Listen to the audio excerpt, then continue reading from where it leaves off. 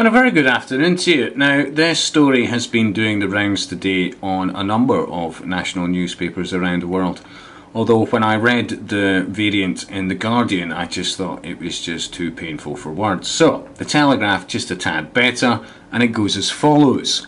The nuclear race is on. China is upping the ante dramatically on thorium nuclear energy. Scientists in Shanghai have been told to accelerate plans to build the first fully functioning thorium reactor within 10 years instead of 25 as originally planned.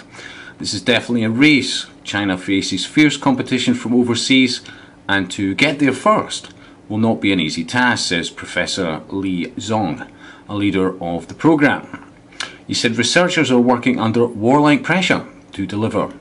Good for them. They may do the world a big favour. They may even help to close the era of fossil fuel hegemony, and with it close the rentier petrogas regimes that have such trouble adapting to rational modern behaviour.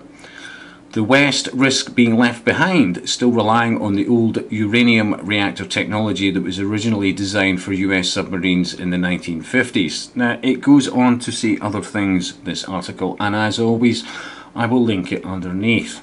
But there was more than just aspects of nuclear submarines, of the reason being they used uranium. Weapons, how many weapons can you think of? Nuclear bombs, depleted uranium shells, which have managed to, lay waste to many areas of the world and made them uninhabitable for essentially billions of years. But that's another subject.